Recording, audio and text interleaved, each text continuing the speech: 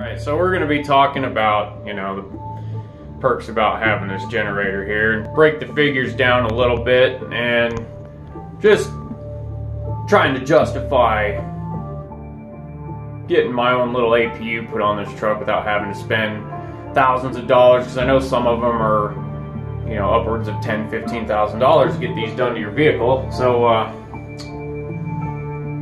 let's go ahead and get it. So essentially in this video we'll be breaking down the figures on having a generator versus just idling the truck, and it's going to give you a good idea on how much money that you could possibly save by running a small generator that you can pick up from Harbor Freight or anywhere else, and it's quiet and it won't annoy people, because I know some of these people have done open frame generators and I've seen YouTube videos of it, and I just want to throat punch these people if they would ever pull up next to me with one of them loud ass obnoxious generators. In this video you're gonna hear the generator, but it doesn't really do justice because the phone's gonna pick up all of the high frequency noises coming out of it. It's a lot quieter in person. You can have a conversation next to it. Actually, I'm speaking louder than the generator actually is, and a lot of people can attest to that already own these generators. So, don't take it from me. I'm speaking louder than the generator actually is. So, if you want to invest in one of these, they're pretty damn quiet.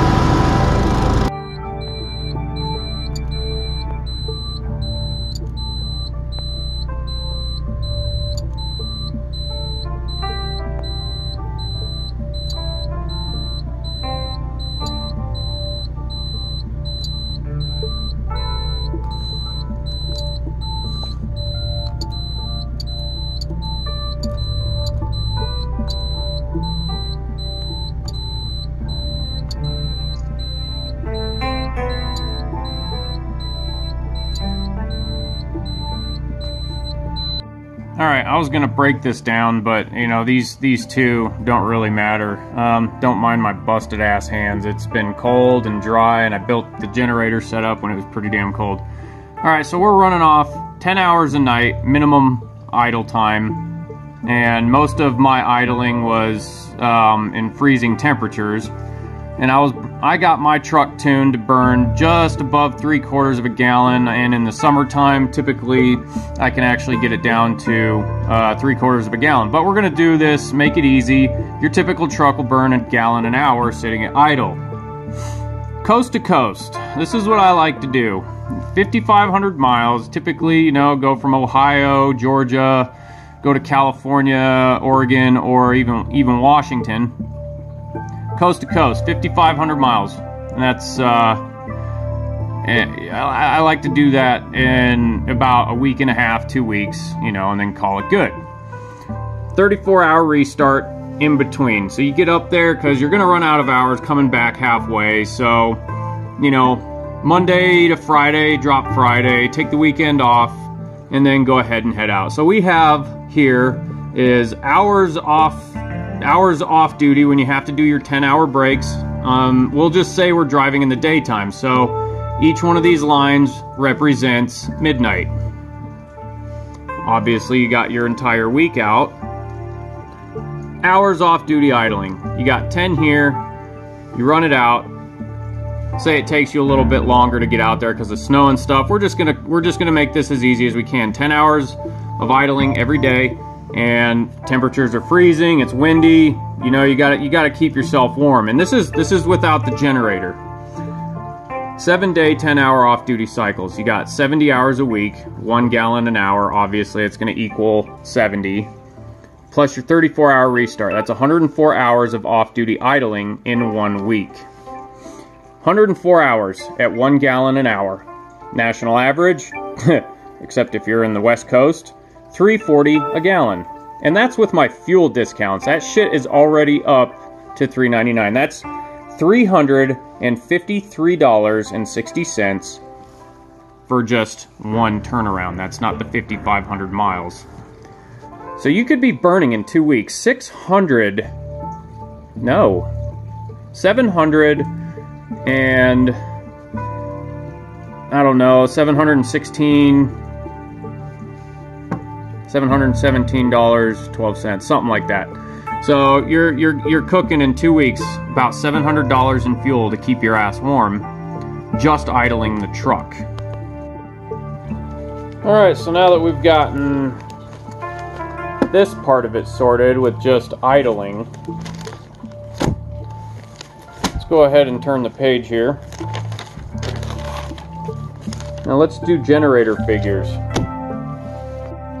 Alright, so before I dive into this, so yeah, so I was a little bit off in my math. It's $707.20. That's if everything on here were to go perfectly, and you were to do the, 5,500 miles, and, it's pretty much double your hours off is what we figured into there. So it'd be $707 roughly in 2 weeks, maybe 2 weeks and 2 days to get that done coast to coast. Alright, so generator.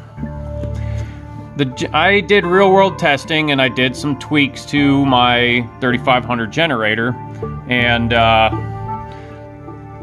I can get it to run 10 hours on 2 gallons. It's a 2.6 gallon tank on that generator outside at 50%. So that's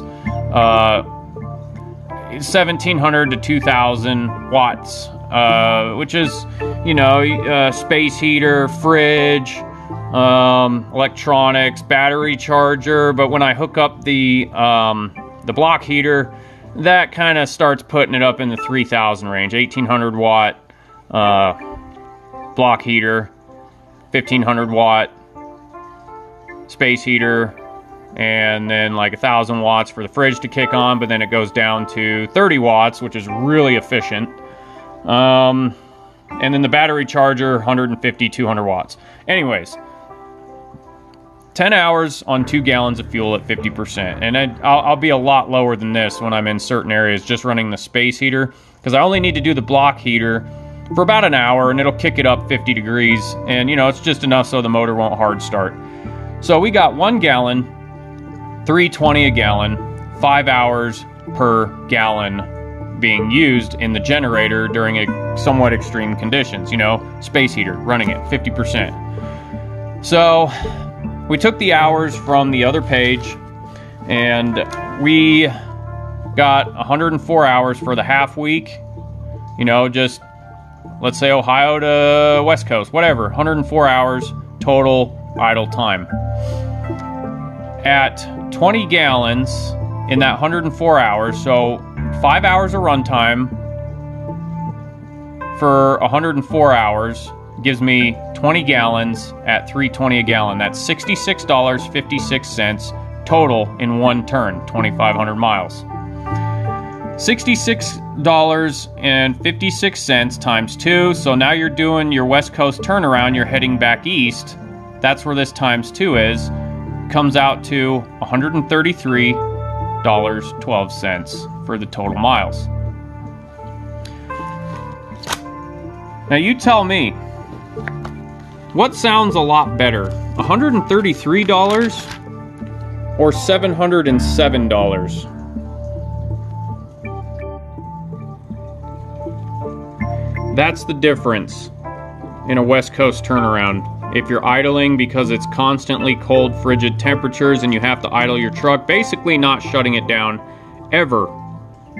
That's the difference. $570, $574 if you're doing it on extreme measures with Mondays through Sundays, 10-hour breaks, and with your 34-hour restart. And with the way fuel prices are starting to come up, this number looks a lot more attractive than that number.